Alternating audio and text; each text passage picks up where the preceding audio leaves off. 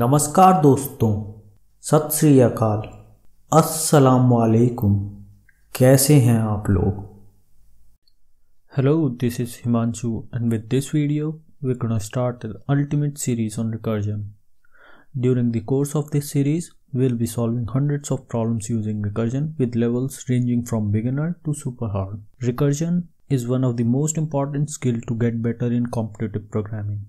It not only helps in solving tough problems involving dynamic programming, but also helps you understand tough data structures easily. If you struggle with dynamic programming or understanding data structures defined recursively, chances are you're not good at recursion. Take your time to master this skill with us. Once you do that, you'll see the problems and structures bit differently than others do. In past, I've solved even 7th and 8th problems of the CodeChef long challenge using just recursion.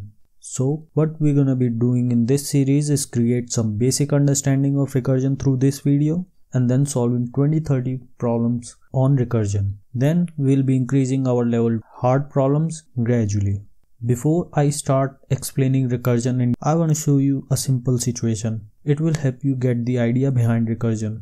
Before I start explaining recursion, I want to show you a situation. Suppose you are standing in a row and for some reason you want to know your row number.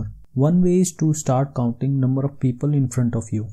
Another cool way is to ask this person in front of you his row number. The only task left will be to add 1 in whatever row number he is standing in. Notice that you transferred your task of calculation to the person in front of you. Effectively, you have divided the problem into sub-problem. Now it's his duty to provide you the correct row number. As long as you trust him, you don't care how he calculated his row number. He may have counted himself, or he could have asked his row number from the person standing in front of him.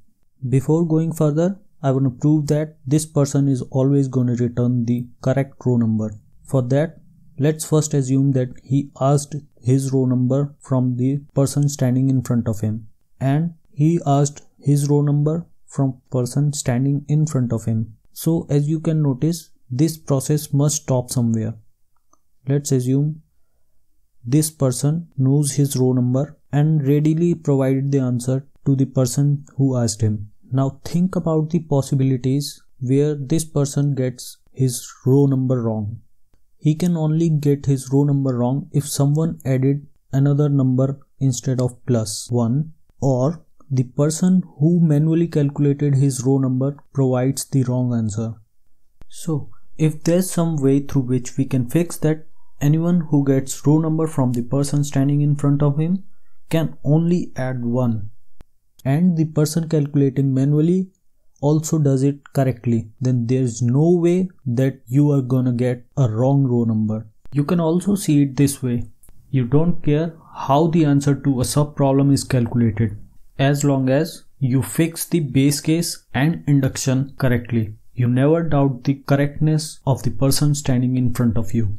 So in recursion, the person who calculates the answer manually is called base case, and the process of adding +1 is known as induction. So we have fixed that if we are calculating the base case and induction correctly, then there's no way our answer is gonna be wrong.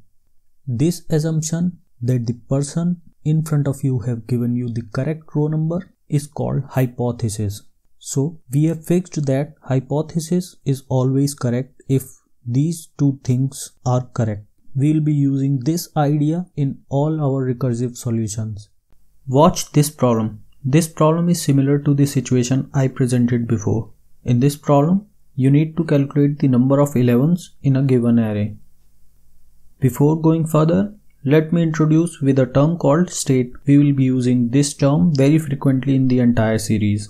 A state is nothing but a collection of variables sufficient to identify a subproblem uniquely.